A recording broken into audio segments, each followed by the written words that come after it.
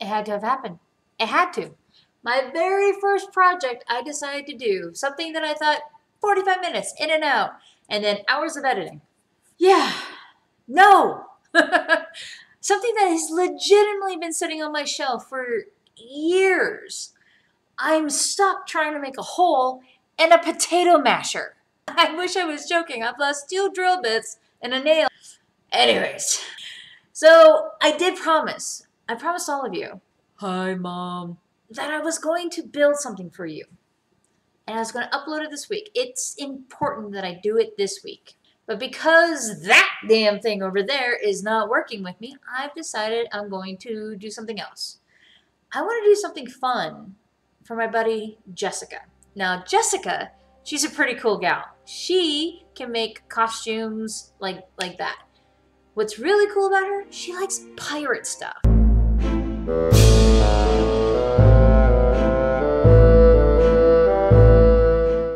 So it just so happened the other day, I was on Thingiverse and I was scrolling through and I found this pirate belt buckle. Now, true, I can 3D print it, I can kind of do stuff with it, paint it up and give it to her and like, I could say, oh, I did a project. But that's not the Monkaboo way. I want to give her many different sizes of belt buckles and I want to cast them so she can make as many as she wants. But I'm going to do that for her and I'm going to show you all how I do it. I'm excited. I'm more excited about this than that damn thing. Roll the intro. Let's go! Yeah, editing Monica here. No intro this week. Yeah, next time. Yeah, next time. Time to make the donuts! I downloaded the STL file from Thingiverse, made some adjustments in Simplify 3D, then uploaded it into my Dremel 3D printer.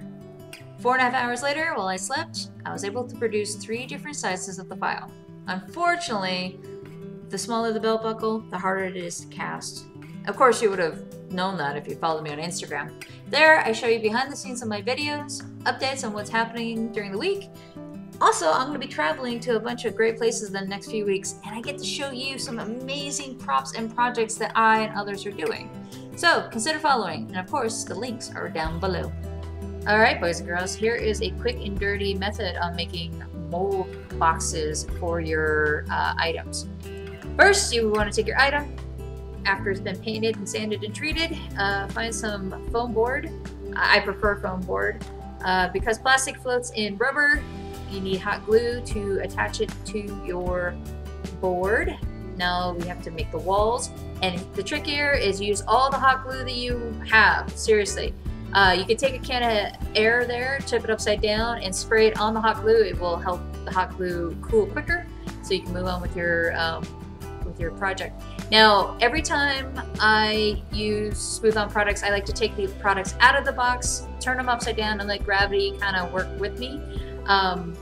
By doing that, it helps the material kind of stir itself a little bit while I prep these dump molds. Now, this is your classic dump mold. You find a container that can enclose your part. In this case, I'm using this plastic cup. Safety first, kids. Use some hot glue. Again, hot glue, you cannot go wrong. You glue the cup to the paper plate, and then you want to do the outside. You really want to keep that OOMOO 25 inside your mold. Next, what you want to do is we need to stir this material. Now, again, this particular kit was sitting on a shelf in my air-conditioned home for like, I don't know, 6 months. So I took the time and I stirred and scraped the inside, the bottom, all around. Just stir, stir, stir. It only takes a couple minutes. Now, this OOMOO product, it's 1:1 ratio. So I just kind of eyeballed this. I think I used about half the material in each container. Now, again, this kit was sitting on a shelf. It just so happened that part B did separate a little bit. But I ended up taking this humongous popsicle stick and just stirred like crazy.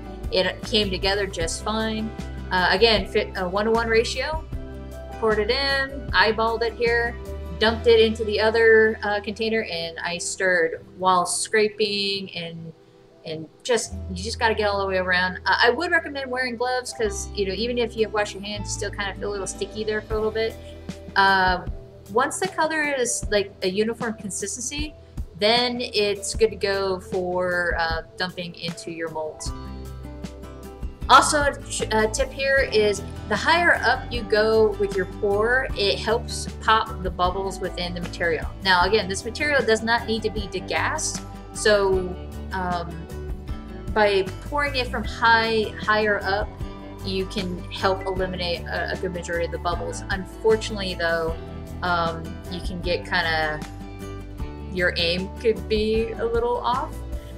Make sure you scrape out that cup and get all that material, because it's rubber. Rubber is not cheap, and I really wanted to make sure that I had a thick enough base so the buckle wouldn't warp when it was inside the mold.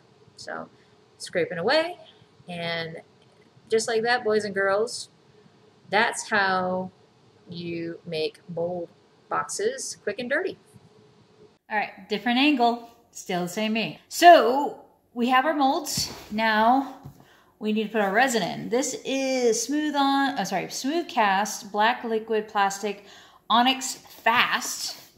It means I have about a 5-minute pot life, and it goes very, very quickly. So first thing you have to do before you start casting anything is you gotta shake up your bottles. Even if you just bought them or whatever, because they've been sitting on the shelf, so shake it. Shake it.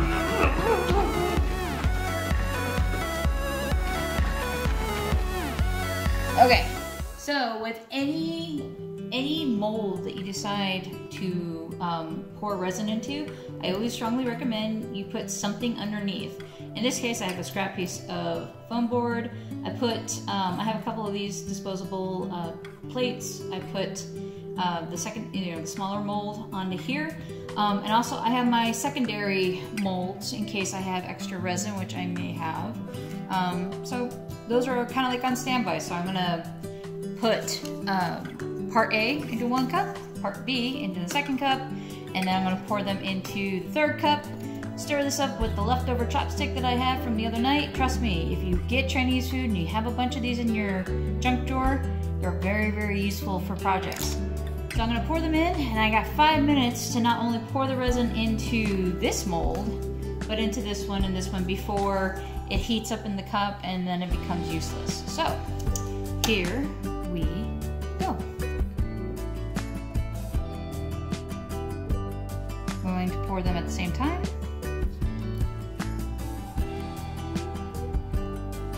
And now I got 5 minutes to do everything I need to do.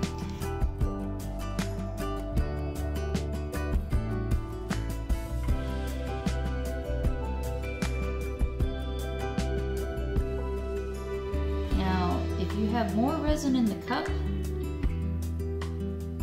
it's going to kick off quicker. So you definitely want to hurry up. I'm not gonna take too much time on this one just because I'm gonna try them. Ooh, that is hot.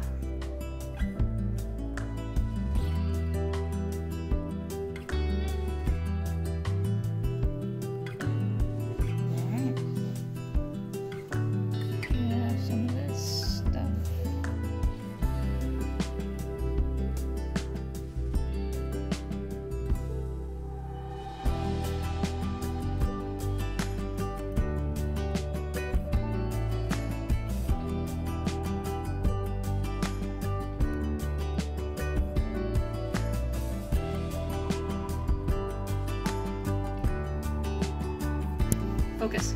That's Jessica. Hi. And look what I made you. Look too big? Just a hair. But will it work though? It'll work. It'll work. Alright, so that's 3D model. And then I casted it, and this is what it looks like. Can you, besides the back, can you tell the difference? No. That's what you're supposed to do. Okay, so do you know what rub a buff is? I do not. Okay, I have lots of ideas, we're not that. We're gonna get dirty. Alright, camera change. Okay, so these are our models. These are the ones I pulled from the mold. But this is rubbing. These are basically, it's like a wax like coloring. So this one is antique white. We're not doing that. Black, very black.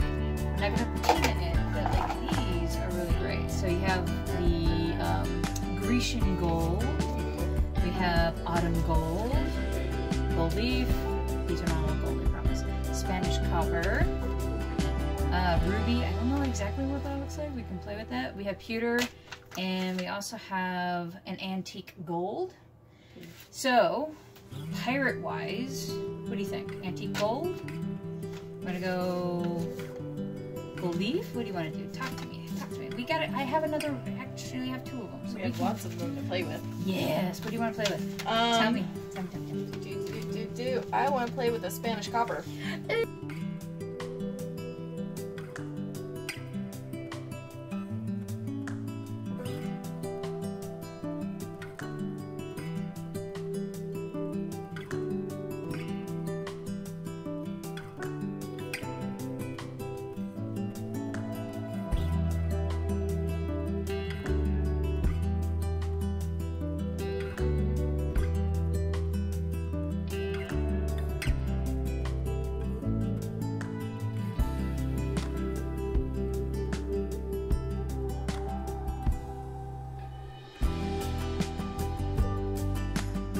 And that is it, boys and girls. I learned so much this week. Seriously, I don't know how people can do this on a weekly basis, but I learned a lot. I'm sure the process will get smoother as I go along. Have you ever done that before, where you found like an STL file and decided to print it, mold it, cast it, and then harass your friend on a Thursday at 10 o'clock at night saying, hey, you want to play with some rub and buff? And she's like, what did you say to me? I'm like, hey. If so, by all means, leave a comment down below. Like, did you use smooth on? Did you use a different material? What did you make? Yeah, I just want to say thank you to Jessica for constantly inspiring me. Actually, she has inspired me quite a bit with future videos, so stay tuned to that. If you're new here, consider subscribing. Every Sunday is my stream of consciousness video where I discuss future projects I've seen people work on, and then Friday, well, at least that's the goal, Friday will be my build videos. So if you want to tag along in this 90-day adventure, consider hitting that little notification bell so when I upload, YouTube will tell you that I did that. So anyways, thank you so much for tagging along, and until then, I'll see you next time.